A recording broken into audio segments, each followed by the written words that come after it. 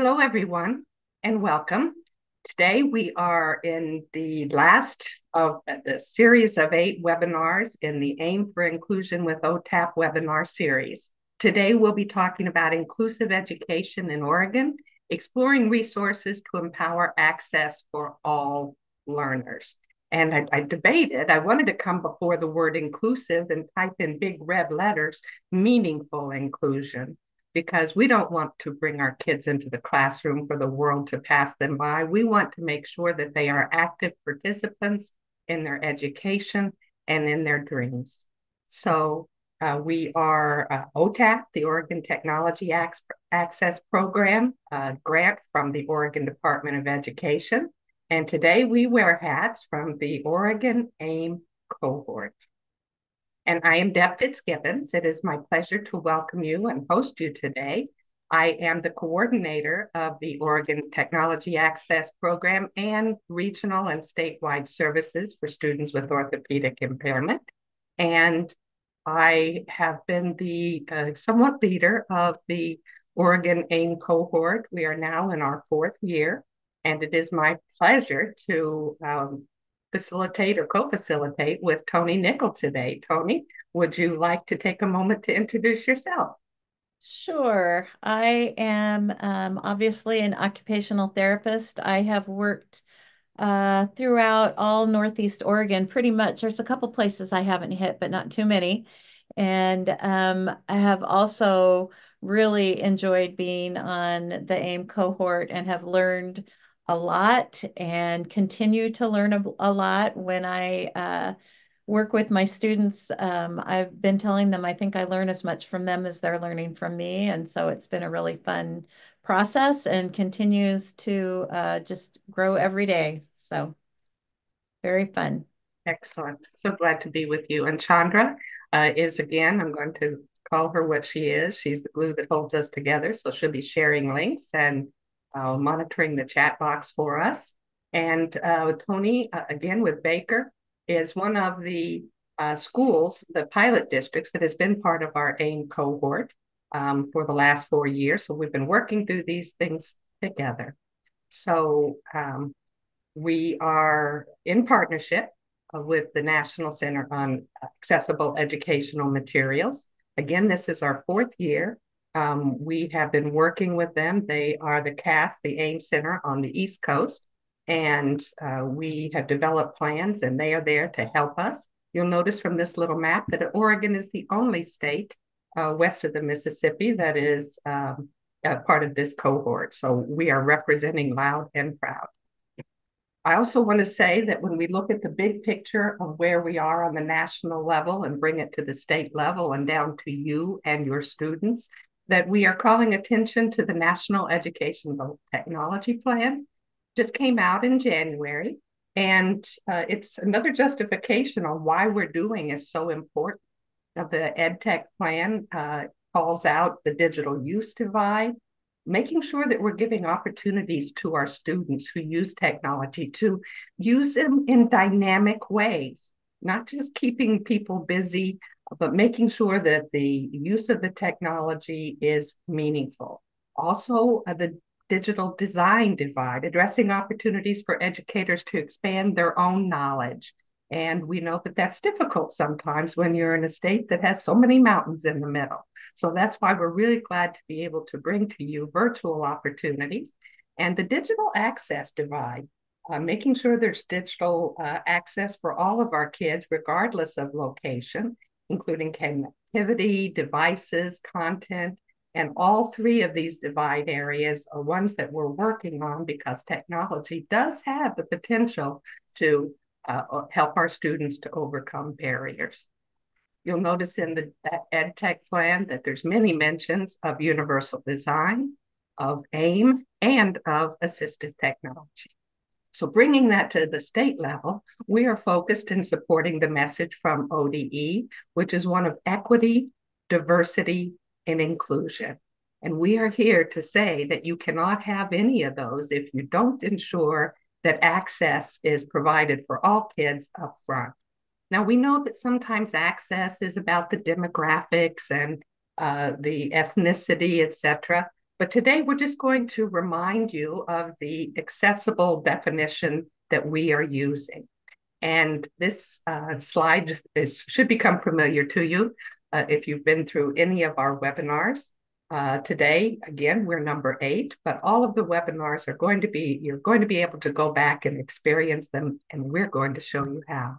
But accessible means that a person with a disability can acquire, engage, and enjoy the same information, interactions, and services.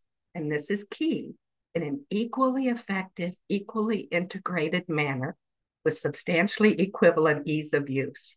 We don't want them to have to jump through all kinds of hoops because they require something different. And same as a person without a disability. So that's what we're talking about. And AIM, accessible educational materials, and this definition comes from the National AIM Center. You'll find their mark all the way through our presentations and our materials because, of course, they have been supporting us. Accessible educational materials are print and technology-based educational materials that includes printed and electronic textbooks. And that's new from when it used to be AIM, accessible instructional materials, because now all of the electronic and digital materials are also included. But it's in that they are converted or designed. Sometimes you're going to purchase them up front. And that's the best way because then you have it for all students. If we're not considering and purchasing up front, then we're coming back and retrofitting them for kids who may need the formats for what we have known as a print disability, those who can have difficulty accessing because of fine motor, because of vision, and or because of comprehension and reading difficulties. So these are the conversations, these are the vocabulary definitions that we are moving forward with. So when we began our AIM cohort, we certainly were looking at bringing people from different groups across our state to make sure that we had really considered a system. So our first goal was to create a coordinated system for the equitable and timely provision of AIM supports across the lifespan. So that, of course, means that we wanted to have all of the right voices at the table, including those like Toni, who are in the districts, who are working directly front row with our students. We also have folks from the curriculum, statewide curriculum coordinators who've been working with us to make sure that they're closing up those loopholes so that our districts are directed towards materials that are already meeting accessibility guidelines. That was our first goal, a pretty big goal, but we've been working on it for 4 years. Our second goal was to make sure that we had a communications plan, a place that once we created things and webinars and had resources developed, a place that we could store those, that then we could refer to in training so that people can get to them. So we're going to be talking about those today. And our third, and what we really see as the jewel in our crown, is the student self-advocacy piece. We talked early on with some of the folks who are who receive our students once they leave secondary education, those such as transition to higher ed and workforce development. And they said that many times students come to them not knowing what they need. And so they kind of have to start all over again. Well, that's not surprising. And there's a lot of reasons that people don't recall or don't know exactly. Part of that is that there might not have been consistency in helping them to learn what they needed. Also, many times people don't realize the importance of the tools and the resources we have given them until they look back and they realize that life might have been easier if I had picked those up and taken hold of them. But sometimes it's because nobody helped them to discover what it was that they needed. So we developed a goal around making sure that we had a plan to help students to learn what they need and to advocate for it and to realize that they're worth it. So we'll be talking about all of these goals today, and we are the only one of the 7 states that really took on a self-advocacy goal. So again, we're proud of this and can hardly wait to see this document take life. So our objectives today are always building relationships. If something resonates with you today, we're glad. And we hope that you share that with us. Give us your feedback because we don't want to just be a one and done. We want to make sure that if there are additional sessions that you need, professional development to help you and your team connect the dots, we want to be here for you. So it is all about relationships and collaboration. We want to make sure that you're able to get to the OER Commons, the storehouse for our information. We want you to know how to locate and download the documents we're talking about, including the team guide to AIM in Oregon and the Advocating for My Accessible Educational Materials, the student workbook. And we also want to make sure that you are reflecting and hopefully considering ways that you can use and share these documents with your teams. So, goal number 1, coordinated system.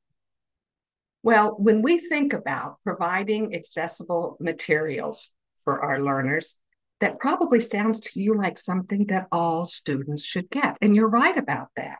As we went along and we were planning, designing materials, we went back and forth to say, should we be only talking about universal design?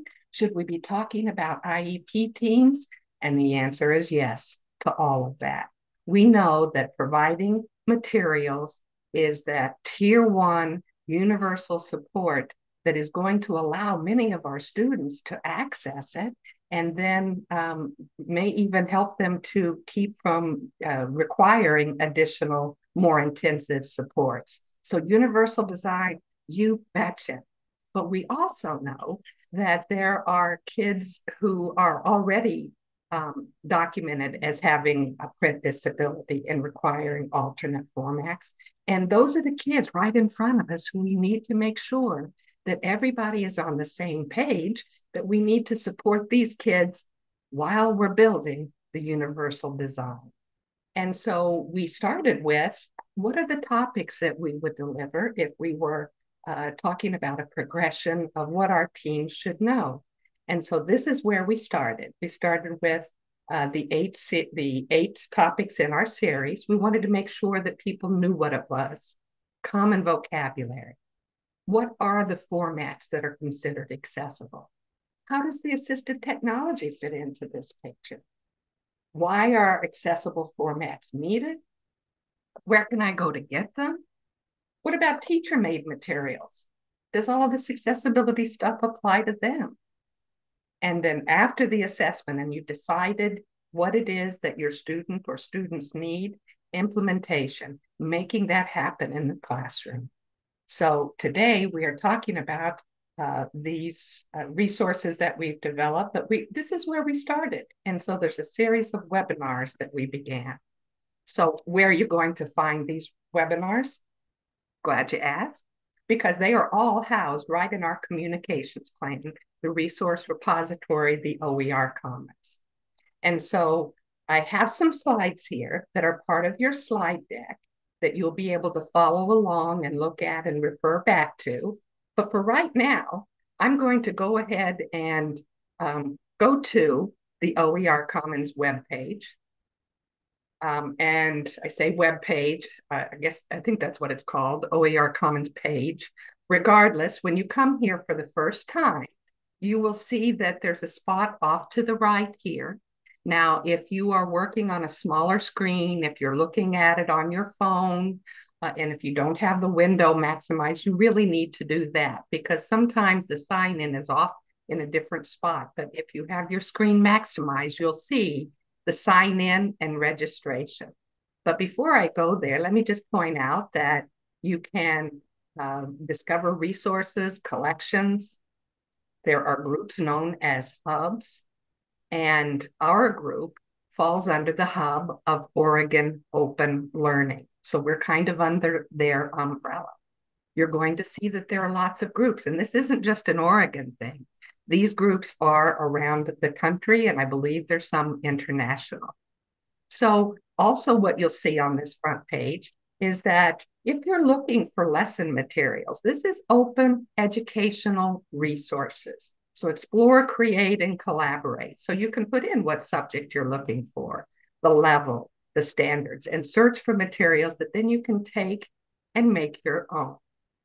So again, the sign-in process, the registration process, just a couple of quick questions, but it's going to allow you then to bookmark your own groups so that you can get to them quickly. So I'm just going to click here, and I do have an email. I do have a login. And so I'm just going to go ahead and sign in. And then you will see your own self up here in the corner. And I'm going to go to my group. Now, Chandra, if you would drop the link to the OER Commons itself into the chat box. And then the next link she'll be dropping, and if you want to go out to the big picture, the next one will be a direct link to the Oregon Educational, the Oregon Accessible Educational Materials site. So you are going to be able to contribute to this group as well. You'll notice here that it says contribute. So if you have materials that you wanted to upload and to share with us, you could also do that. And there is a process that it goes through for approval. And once that's done, it can be part of our resources as well. So when I scroll down, you'll see off to the left, the folders. These are what has lovingly been known as buckets of information that we are putting our resources in. You'll see professional development, scrolling down, student advocacy, state assessment. So we are working with the state assessment coordinator for special education. Mason Rivers has done a really nice session for us recently. IEP guidance transition. We have sessions in here on transition to post-secondary, to higher ed, to workforce development. We have a wonderful session that was done by one of our school librarians in Tiger Tualatin about the intersection of AIM and your school library. Those are the buckets. Now, off to the right here, you're going to see some of the resources. As I scroll down, you'll notice that, remember I said we've been working with the curriculum folks at the state level. Well, through our conversations, there's new regulations that really help our teams to know and evaluate materials for accessibility. We believe that it's really starting to be on the lips of our people who are purchasing curriculum, trying to make sure that accessibility is considered up front. But you'll see that Ajali Moore, who was in that position for procurement, she and I did a session. You'll see here the book that we're going to be talking about pretty quickly here, the AIM workbook. As I scroll down, you'll see advocacy basics, access for all, and this is the one I was talking about with the accessibility. You'll be able to search by scrolling through, but if you know a topic, you will also be able to come here and search for it. So I'm just going to type in advocacy. And then, of course, what we hope pops up is our advocacy guide. So several topics, things that we've got here. Oh, and I love this last one on this page, is the importance of families to understand how AIM can create possibilities. We have family organizations, including FACT Oregon, who just recently delivered this. We hope that you will find videos here that you and your team could explore. They also have handouts with them so that you can review and have professional development of your own. But as you'll see, the processes for evaluating, exploring, determining student use for AIM involves a lot of stakeholders, including administrators. So you'll even find a session in here on what administrators need to know. So going back to our page, we have looked at the main page, how to sign in, the contents, and now we're going to go to the first document that we're referring to. And this is our IEP Teams Guide to AIM in Oregon. Again, we're hoping that through all of our hard work and our awareness building that people really start paying attention to the accessibility features when they buy up front. But we wanted to make sure that we had a good document that can guide our teams in the exploration of AIM. Now, when we first started off, we were thinking, well, how big does it need to be? We were looking at things, and a lot of the manuals you're going to see these days are 100 pages and plus. And where that may be really thorough, good information, it might also be overwhelming information. So our team really decided to come in with a page or a 4-page document. And so I'm just going to come back here, and remember, I'm going to type in IEP team. And I could go a little further than that, but hopefully titles will bring up what we're looking for. And there it is. So once I find this document, then I can open it up. And the next page you'll see, which I also added screenshots to our slideshow for a reminder. But you'll see here a description of the document. You'll see the author. You'll see that it's Creative Commons attribution. It's non-commercial, but it can be shared. That means that it can also be modified for those who need to. You will also find the link here or a spot here where you can do a remix. We're not going to go into that today, but any of the materials that you find on the OER Commons, you can make it your own by saving it and then remixing it to meet your own needs. So here I'm going to go to View Resource. And so you will notice that there are several versions available. And the first is an accessible Word document that you can download. There is also the PDF version accessible. And by accessible, we mean that it can be used and works with any of the assistive technology that someone might be using, such as a screen reader. And so you will also see it in a print version, so that this is where you would print that has the exact look of it, in addition to the accessible version. So here, I'm just going to click on View. And you can certainly download this, of course. But when we view and, okay, this is, I think I'm just going to close this one and go to the, it's not inaccessible, but it is not the one that I am looking for. I'm going to go to this one to view. And this one looks just like the hard copy that you would print out, because that's the purpose of it. And so it has all of the highlighting that makes it visually appealing. And so we're going to take a look at page 1. Page 1 is really solidifying the meaning of AIM. And so you will find a description here, and you will also find a link to watch the video, What is AIM? Why does AIM matter? And when you go back and you look at our series of 8, once we recorded that first video, we added a link. So the link you see here is the video, the very first video that we did in our professional development. Of course, you'll also see a QR code. QR codes are great for us because they help take us there quickly. You might also imagine that our students who have difficulty with typing in URLs and navigating to pages, QR codes can be really helpful, a time saver. So again, that familiar definition that we're working with. And moving down, watch educational materials. Here's another link. The POUR principles, that's P-O-U-R. That stands for, here we go, perceivable. Everybody can see it. Operable. Everybody can navigate to it using their preferred methods and their tools, and it's interoperable with their technology.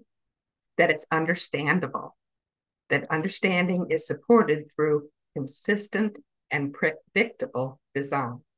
And the last one here, robust. That's P-O-U-R. R is robust. It can be operated on a range of technologies and is fully used in the classroom. So we've got information here that really solidifies what AIM is. So that's page 1. What is it? With links to documents and videos that can help you deepen your understanding. So when we think about the kids that we work with, we know there's lots of decisions that are going to be made. Does this student require alternative formats? Well, there's some questions, some probing questions here.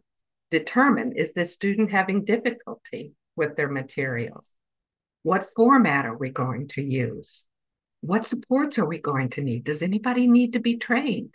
The student, the team, the parents, the family, looking at all of the pieces and parts to make sure that it is you're making good decisions. So again, who are the students who require AIM? We know that some of the students are on IEPs or 504 plans, so that's a given. But when we purchase up front, again, we make sure that all of the students who require it have it, but also for those of us who just prefer to listen to something, can turn on a screen reader when material is accessible. So you're also going to be able to highlight, etc. If I go to a copier and just make a copy and send it to myself, all I have is a picture. So making sure that we have done our due diligence to ensure that we know that there's going to be somebody coming to our class who requires it. So we don't want to wait until they get there. We want to plan up front. And one of the tools that you'll find is the AIM Navigator, and this is on the AIM Center website. And it can take you through those conversations about the decisions. Getting the right format, how do we integrate it? Again, the links and the QR codes that you see are ones that we actually created the webinar, delivered it, recorded it, and this is one here that you see what is accessibility, acquire, engage, enjoy. That is one that our cohort member, Jennifer South, did for us back in November. So we have supports for you to know and get just a little bit more than the definition. Next page that we move to, page 3, is consideration and documentation in the student plan. Most typically, that's going to be the IEP, but there are exceptions. So if you have not seen an IEP that has factor G, most of them in Oregon do. Excuse me. There's really just one that doesn't, but regardless of whether your IEP shows factor G or not, it doesn't relieve the district of its responsibility to provide it. If you look at some of the other sessions that we did, you're going to see the legislation and the regulations that mandate that we deliver it in a timely manner. And that means at the same time as their peers. We didn't focus on legislation here, but explore the other webinars that are in our resource. And you'll find more information about that. So what are some of the agencies that provide guidance? Here's the consideration of documentation. This one was recorded, I believe, in April. There are pieces that you can share with your team. This is a great document, printed out. And then you'll see at the bottom of this page, you'll see 2 case studies. One is Maya, one is Jebron. They are talking about their own situations, and it gives something for you to work through with your team and with the student to help them to understand what is intended whenever you put together a student plan. So a couple of samples in there, again, with links and QR codes. And the last page is where can you go for help when you need to phone a friend? We know that your first resource is going to be in your own backyard. So your local educational service agency. Finding the AIM to meet student goals is the session that was recorded by Wendy Burkhardt out in High Desert. And this will link you to that.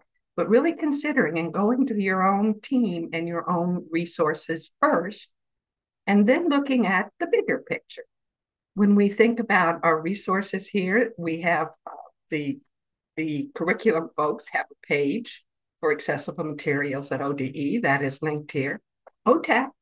OTAP is a great place to contact, and we can help you in your search and your education, your professional development. There is the instructional materials toolkit, and the newest version is just out there. We've been taking a look at, and I think that we all know that the digital piece is really going to be crucial for taking us into the future. We've been working with paper for a long time, and some of our districts have gone back to paper after COVID. But in order for us to really make sure that our materials are accessible and that our kids have the tools to use them, we know that in digital, instructional, accessible digital is important. So the Oregon Open Learning Hub, the Textbook Media Center. So if you are someone who needs to furnish Braille, for instance, first of all, Braille takes a long time to acquire or to transcribe. And the OTMC will do all of that work for you. We put a link to the accessibility manual for testing, as well as additional places that you can go for support. So in a nutshell, those 4 pages are the document the team, your team will need and share to get the basics of AIM. So going back to our slideshow, reminding you that there are a variety of formats for you to choose from.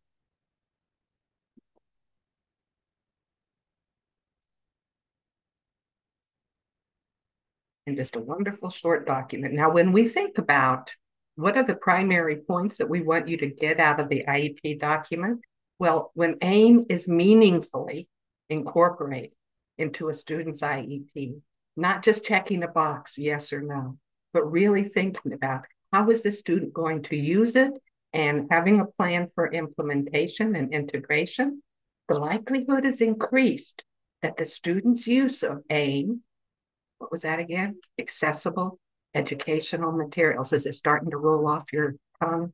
It will. You too will be an AIM evangelist. You'll become an effective and integrated part of the learning process in K-12 and beyond because the team knows what the student needs. The other point that we wanted to make here is that where it appears, where you document AT and AIM in the IEP is not as important as being sure that it's included in a way that makes sense to those who implement it, but it's understandable. We know that across our state, there might be some inconsistency across districts on the ins and outs and the logistics of where and exactly how it's documented. But this is what is important, that it is clear that if my student now needs to move to the other side of the state, that they're going to be able to pick up and implement the same strategies and tools with the student as we had here. So making sure that there is a clear plan and then everybody knows about it. And again, the resources, where you're going to go, always feel free to contact us and we can help connect you to the resources that you need. So, to the student self-advocacy piece, the most important piece of our work.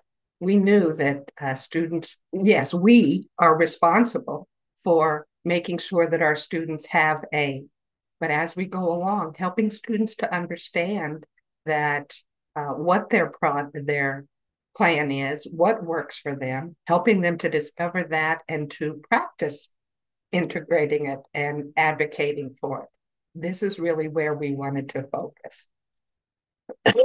Excuse me again. So back into the OER Commons, you'll see View Resource.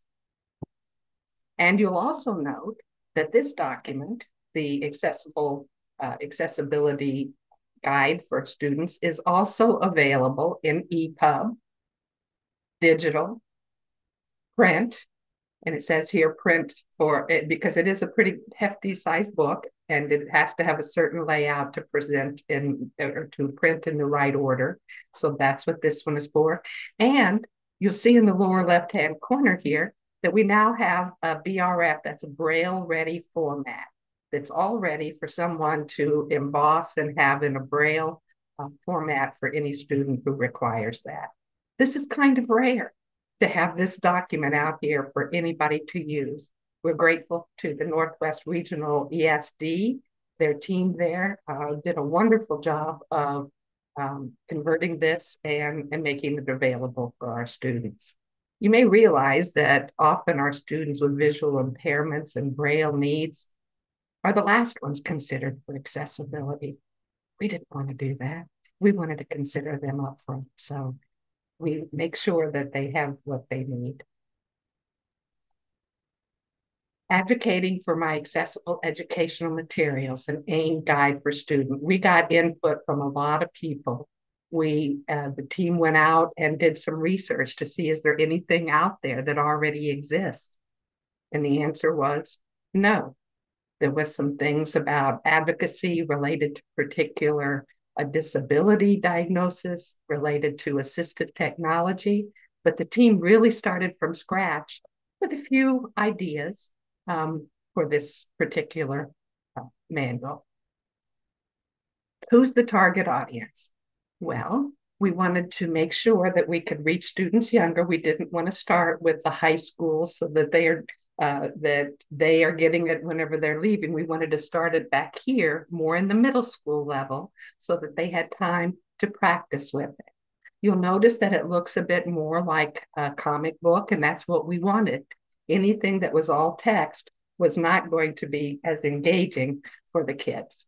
And so you'll see that, yes, it really goes from about the maybe 5th grade up to about the 8th or 9th grade, but you're also going to find application for it in high school and some great conversations to come out of it.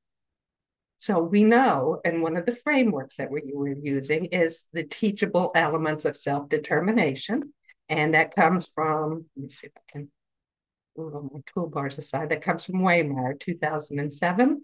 And so the teachable skills that we were looking at and we wanted to make sure kids have were choice-making skills, decision-making skills, problem-solving skills, tools that all of our kids need, goal setting, attainment, self-regulation, self-management, self-advocacy, and leadership. And again, these are skills that we hope all of our students leave us with. The ability to be an active participant in one's own life. We're hoping that these are the outcomes of the student advocacy guide. On top of that, our document, our guidance, our workbook is timely. There is something new coming down the pipe for self-advocacy in Oregon. And you'll see that Senate Bill 3 passed updating the high school diploma requirements in Oregon's high schools. Beginning with the class of 2027, the Oregon diploma requirements will include a half credit in personal financial education and a half credit in higher ed and career path skills as part of their requirements. Now, the public the public comment higher education and career path skills. Notice here that seeking assistance and self-advocacy is part of what our students will be expected to learn before they graduate. So our document hopefully is one that can fall in line to be a tool for kids, and we're hoping to have this be part of the meet the requirement for self-advocacy. Still working on that, but stay tuned. So as we work through the document, and Toni's going to take us on a look for that through the document, as we work through that, think about your own particular environment. Now, some of you are working directly face-to-face with students, and so you know what makes them tick. But sometimes our administrators have a bigger picture view, and when we think about what the students are, what the profile is that's coming to our classroom right now, I think that one of the things that we're going to see is that there is a lot of chronic absenteeism. Is that happening in your area? Post-COVID, some of our kids are not coming back to the classroom with engagement and enthusiasm. Part of that could be that they don't feel like the classroom is supporting them. They don't feel that sense of belonging. And we have found that when you make sure that kids have everything they need to access the curriculum, that we're not the gatekeepers of information. You don't have to fail before you get more intensive supports and somebody gives you something digitally. That's just making our kids jump through more hoops when all they need is more support. But think about whether your students would agree with you on where they're at. So these are going to be some great conversations. Toni, I know you noticed another area that is pretty prominent in our classrooms right now. And talk just a moment about that as you lead us into exploring this document. Well, I can only talk about our district, but we're seeing a lot more issues with behaviors and challenges with kids who are struggling to self-regulate and maintain their behavior so that they can stay in the classroom. We're seeing students that have elopement issues and difficulty maintaining their attention long enough to complete a task, or being able to stay integrated in a classroom so that they can be just an active participant in with the rest of their peers. And when they don't have the support that they need through some of these wonderful things that we've developed, then they're not going to be engaged. And when they're not engaged, that's kind of when we lose them. And I have found that some of these things are really making a difference for some of our students, for sure. So when we started this has been probably one of the most fun projects that I've done in my career. We had to decide, who are we writing this guide for? Are we writing it for teachers? Are we writing it for students? And we actually determined that we didn't want to have one for students and one for teachers. We wanted to have one guide. So we started out with having information not only for teachers, but also for parents.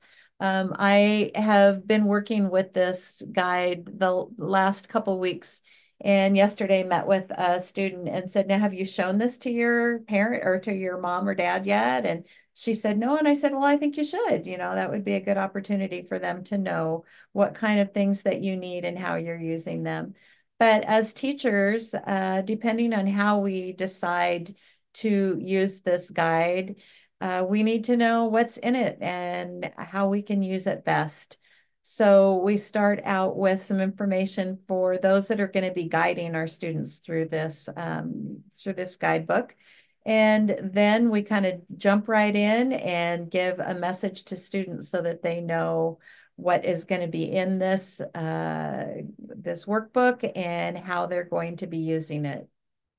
So after we go through the table of contents, our next page will be just a definition of what is self-advocacy. And not everyone of my students really can actually define what that is. And so it gives us an opportunity to talk about what is self-advocacy, why it's important to be able to advocate for yourself. And what I have learned too is that it is not something that just comes naturally. I actually kind of feel sorry for students who don't get an opportunity to use this guide, because that is a skill that we use throughout our entire life. Being an occupational therapist, I think that it's a life skill to know how to work with others and ask for what we need, recognize what we need, and then ask for it in a way that you're going to get the response that you want. And if you don't, then what do you do? So we go through that and recognize that even though you may know exactly what you're asking for, those on your team may not know, and they may not understand what you need. That's one of the points about starting kind of with a middle school range of student.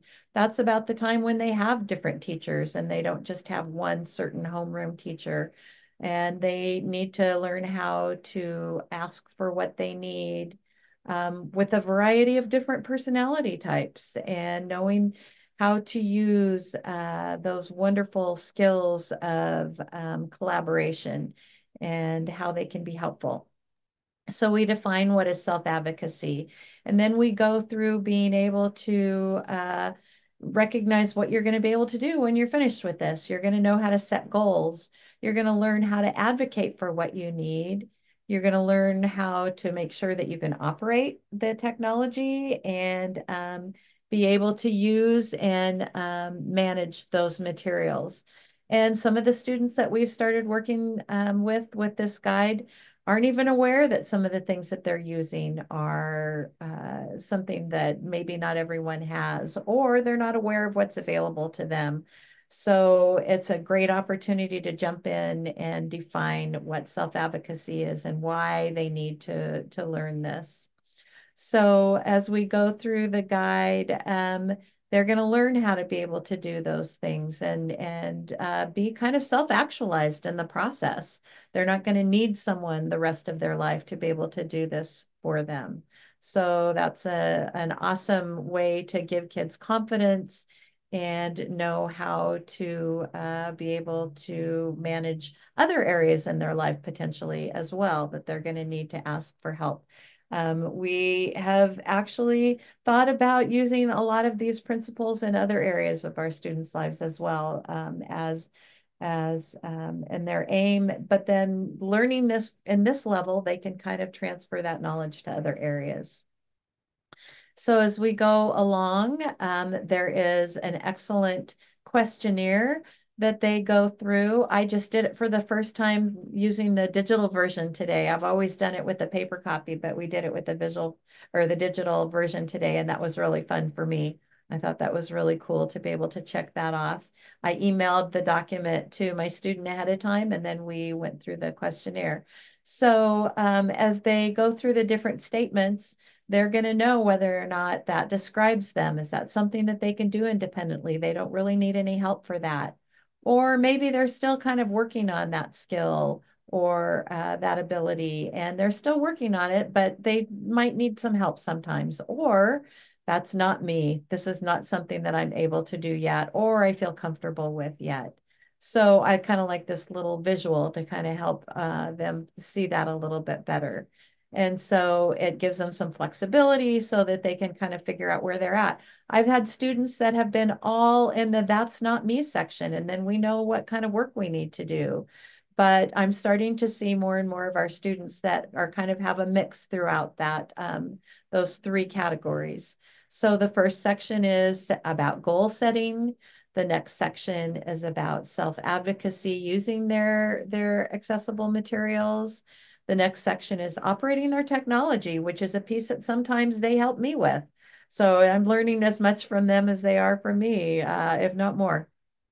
And then the last section is how to use and manage their materials. So I like the way it's organized. It's not quite so overwhelming when it's kind of organized like that, especially for some of our kids that need that extra structure as they access those skills. So after they complete this questionnaire, this is, as I always say, this is my favorite part of the document.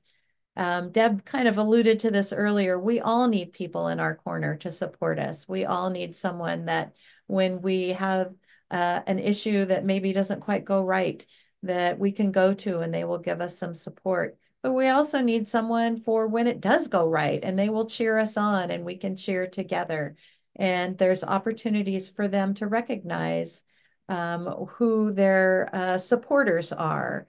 And as I've gone through this with students, their list of supporters are increasing too, as they start to recognize who they can go to when they need that extra help.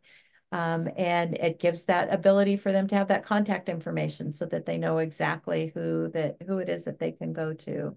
But I think this is very, very important. And I wasn't sure if I was going to mention this today or not, but I'm going to jump in and do it because one of my students yesterday was her first time to go and self-advocate for herself with one of her general ed teachers. And it did not go well for her. The teacher was caught at the wrong time and didn't respond exactly the way that she had hoped she would. So, boy, that is the time when that circle of support is so needed. And she has 2 or 3 people that are going to help her work through that. Plus, she's going to learn what to do the next time to maybe schedule an appointment before she just walks up to that teacher or make sure that she goes up with the right person to support her. So this is like a very important part of the document, in my opinion. So after our circle of support, we can consider who all those different people are. And they might be just our family or our friends.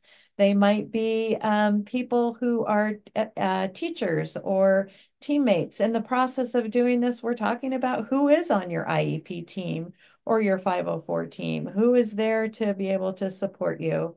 And some of them have never really considered that. I've also had teachers find out that they were listed as a student's circle support, which has been very affirming for those educators as well. So I just think this is a real positive spin on this part of our guide and one of my favorite parts. So as we move forward, um, there is an opportunity to look at a couple of different stories where students had to use this guide and help themselves be a little more independent in knowing what they needed or advocating for themselves. The first one is a story of May, and she's a seventh grader. And I believe that the stories that are in this guidebook have some basis in reality and some actual stories. So that makes them really important. And so this student, May, goes through and she recognizes that she doesn't have everything that she needs.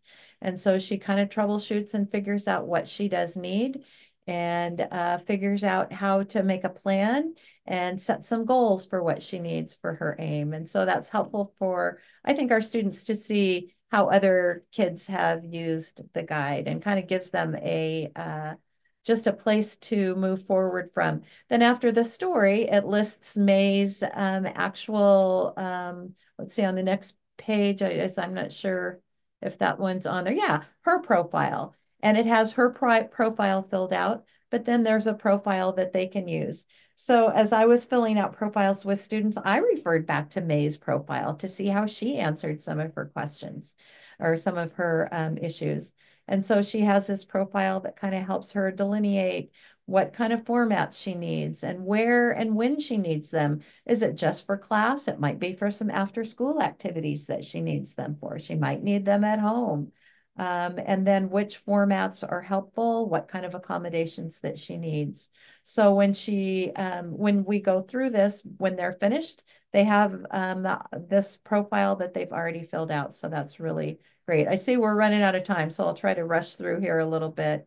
And then are these blank copies of our profiles that we can use. We have plenty of time, Toni. We've got 15 minutes. Oh, we're 50. I was thinking we were going till 4. Okay, great. That's right. 4:15 is a little bit more, yeah. So anyway, yeah. So these profiles are really helpful because if I just wanted my student to write out your profile, write out what you need, that's going to be a lot more difficult, but that breaks it down for them so that they can see what they use AIM for and what is helpful for them. So that is really one of my other favorite parts of this because I don't always come up with things on my own, but it gives me a nice format and template to go from.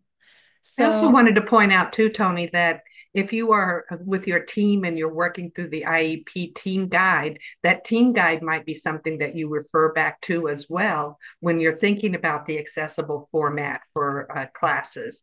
And going back, it's going to give you some resources to be able to explore with your student, even some of the answers that may be in the other document as well. So they can kind of play off of each other, really.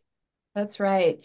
And Gail, who was kind of our team lead on this project, she suggested too that for some of our classrooms, they might want to go through as a unit in a whole class so that kids are working on this together with their classmates and with their peers. And that's kind of a fun way to consider this too. I've actually had our life skill teacher at our high school decide that she's going to work on this with her whole group next year. And so that's going to be really fun. I just can't tell you every single time I sit down with a student, and of course this is new, but every single time I learn something from them. And sometimes they're teaching me, sometimes we're troubleshooting things and together.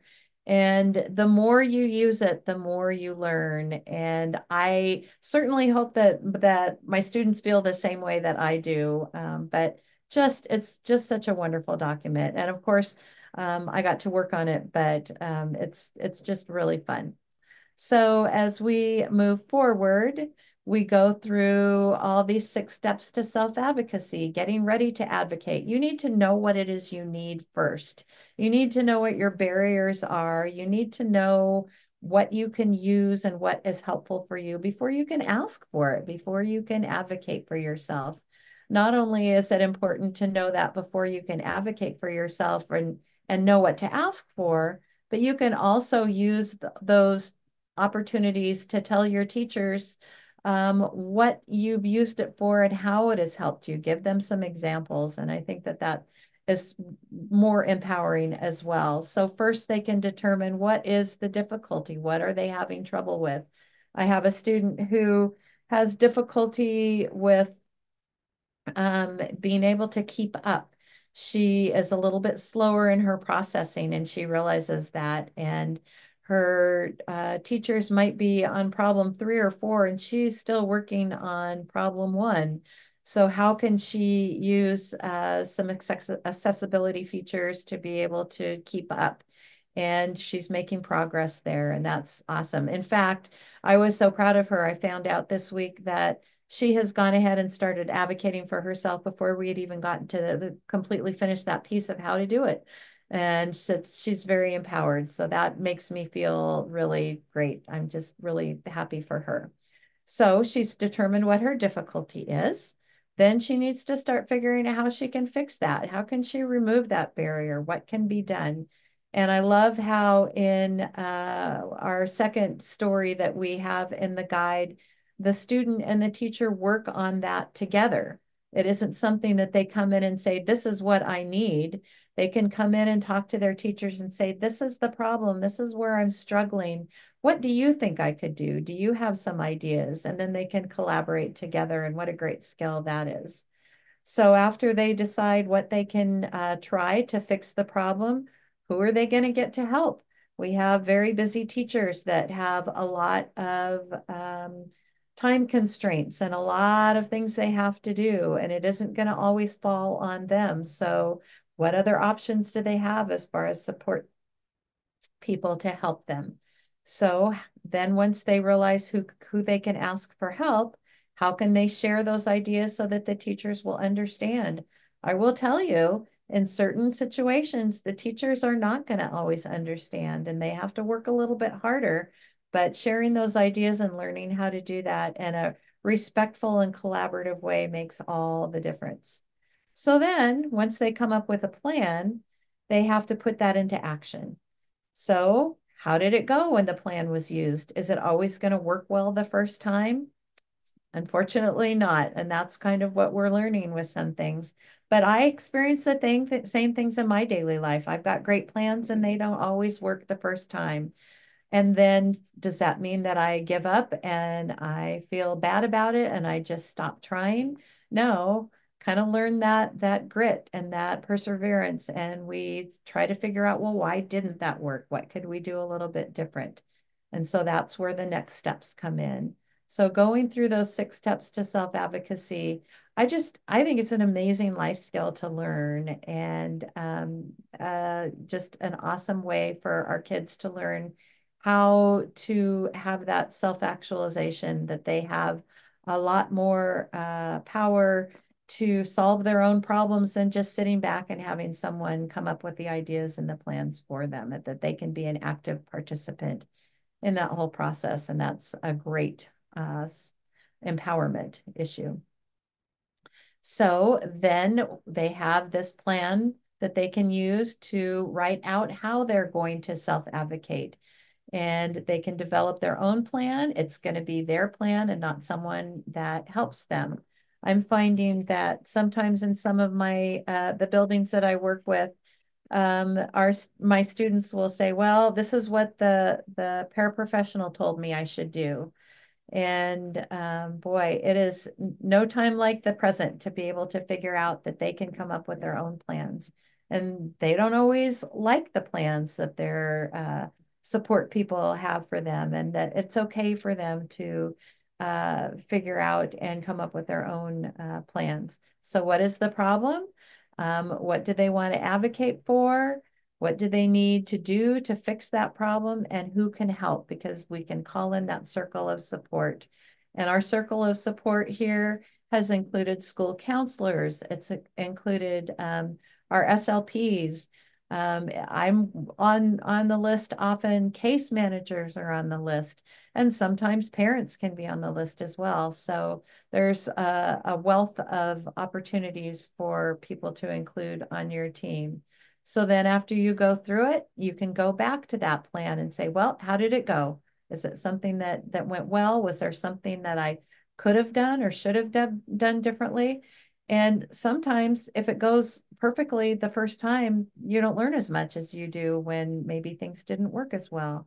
And so that's a great opportunity to move forward and maybe consider some other steps that they could follow. So what are the next steps if it didn't work well? And if it did work well, then what is maybe the next barrier that you need to go through? So it's a great opportunity to have this all printed out. And this is something that they can use for other areas of their life, like I said. But then the other document that they develop is something that they can use to hand to their teachers and open that discussion so that they've got kind of a template to go off of when they're speaking to them. So these are great guides and great plan templates for them. So Julio is the one who talks about needing to advocate for his aim. And there's so many great opportunities in Julio's story where he schedules a time and he sits down, and he's the one who says to his teacher, do you have ideas? Are there things that we could work on together? And I really like that opportunity to jump in there and learn how to work collaboratively. And so there's opportunities for students to learn that. And then at the end, it talks about how he went to his teacher and he thanked them for the opportunity to work through that challenge together. I love that. I think that builds relationships. We're kind of where we started, Deb, is we started with using this as an opportunity to build relationships. Excuse me. And so we're teaching kids how to build relationships with those on their team. The more relationships we have, the better. So I'm going to take a quick sip here. So we end with the acknowledgments of everyone that has contributed. We've had a wide group of people that have joined in and helped with this, including students who took a look at this guide before we finished it. And we said, well, what do you think? And they were full of great ideas to make it more visually appealing, to change the language so that it was a little more user-friendly for students. And it was just a great opportunity to include as many people as possible into this project. I really see this project being used a lot in our district, and I really hope that it will as we roll this out and show this across the nation, actually. And as Deb said, this isn't anything that's been done before. What a great opportunity that we've had to be able to kind of get the ball rolling and help students not only learn what they need, practice what they need to use, and then learn how to ask and make sure that they have their needs met as they tear down those barriers. So it's been just a great opportunity in so many different ways. And Toni and I have already had the privilege of presenting it nationally to our the other 6 states as part of the national cohorts. We are proposing to present in Orlando in January for a conference. And I encourage all of you to think about what could you do with the documents that we just shared? Obviously, the IEP team guide, but what would you do? What are your thoughts? And as you're considering those, we hope that you will share them. Toni mentioned working individually, one-on-one with students, but also as part of a group. I'm working with or planning with a group now out of Portland who is all students with dyslexia. And we are planning a full day workshop to work through this together. We plan to bring in teachers, people who are intimidating, so that they can role play and the kids can go up to them and practice advocating. I have now interest from a group that works with kids with traumatic brain injury and helping them to work through and learn what they need and to practice it. And all of these things take different skills from different groups, but it's all about advocacy and helping them to learn and know that they are worth it. And so I'm going to show the last screen again, of course, that has our contact information on it.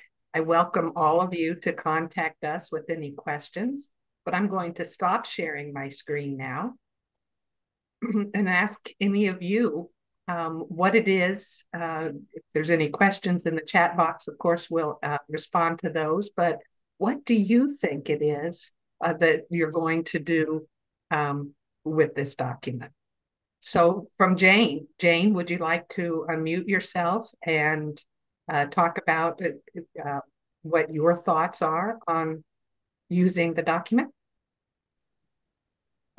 Yeah, as I said in there, I think it's the self-advocacy part is really awesome. I haven't had a chance to talk with any students personally, or, I mean, it takes a certain type of student that can go through this whole process. But specifically those ones that are needing help with reading and that sort of thing, can probably do that. But I'm hoping that in the districts that I work with, that hopefully, come fall, I could do a little bit more group presentation to teachers, just in general, and especially the team decision making um, guide that you put together, because I've been starting to bring this up and I think they still don't believe me that, that you really do have to mark that box and we really do have to provide.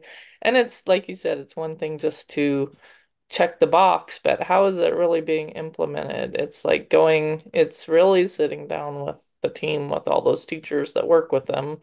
And obviously, it's easier when it's elementary, but as you get into the middle school and high school, you've got a bunch of teachers. So, like, how are they presenting materials, so much is still paper and pencil and all that. So, um, I think that's the biggest challenge, is really getting those people to come up with that action plan of how are we gonna put these things into digital form or whatever. So, I mean, I'm hoping in the fall to to really get that and hopefully present maybe some of this to the district or the SPED team, up front. And so it's not going individually through each IEP when you're Well, sitting Toni, there. I know that you have presented to your board, Mm, or at least some of the folks in administration, with mhm. rave reviews, I believe. But also, I'm wondering, Toni, do you complete the whole guide in a certain amount of time, or are you breaking it up and doing little pieces when you get together with folks? There's really no timeline on it, is what I'm thinking. Would you Mm, agree? When you complete the guide, you mean, or when Yes. you're, yes. Oh, yeah. I have never gone through the entire guide Mhm. in one setting Okay. ever. So yeah, it yeah. takes time. And that's why I really jumped on Gail's idea of doing it kind of as a group, because it takes a lot of time. And you're right, Jane, that not everyone can articulate and be able to present this. I'm hoping that at some point we might have some students that could use some technology to be able to self-report some of the things that they need. I also am starting to have kids present at their own IEP meetings, those that can, maybe not the whole. I haven't gotten all the way through the whole document with any of my students yet, but to be able to go through that guide, I've had students do like shortened versions for sure. But you're right. We are still in the newbie phase of using technology as well, so that it's not all pencil paper. And some of our teachers are not always on board. And so it's kind of, I was thinking about it today. It feels kind of daunting to be able to impact all these different teachers so that they recognize, what our students need and how that it's okay, that assistive technology is not a crutch and it's not cheating, that it is something that it is really helpful. And I have to come back and recognize I've been working on this cohort for a few years and I need to give them time to come up to speed as well. One of the things that Julio story brings up is when students have copies of class notes on their IEPs. And I have a student that has that on her IEP, but she doesn't get them when everyone else has them. And that's the exact same story that Julio encounters. And so I have changed the way we put those on IEPs so that it says either in a timely manner or at the same time that other students, get their notes. And so it's changing the way we're writing some of our IEPs and we're adding things and clarifying things because you're right. Just because it says it doesn't mean that it's going to happen. But So, we are now in our fourth year. We finish with our cohort work, but our work is not done. So we're making plans to sustain and continue with our work. But we're right. really happy to be able to share with you these documents that we feel are going to help in building awareness with the IEP guide, with our communications page, giving you a place to go for resources and professional development that give you a deeper dive into the areas that you need. And of course, the student advocacy guide has just been lit a fire under a number of us to think about the possibilities. So we are so grateful that you all joined us today. The recording will be posted where? In the OER Commons. And so we invite you to explore. We invite you to come back to us and let us know what you love so we can have make sure that we are on the right track. And yes, keep us informed. If you find a way to use it, please let us know. And please shout out your successes because that's the truest way to bring naysayers on board is to let them hear the stories from our youth and how it impacts their own lives.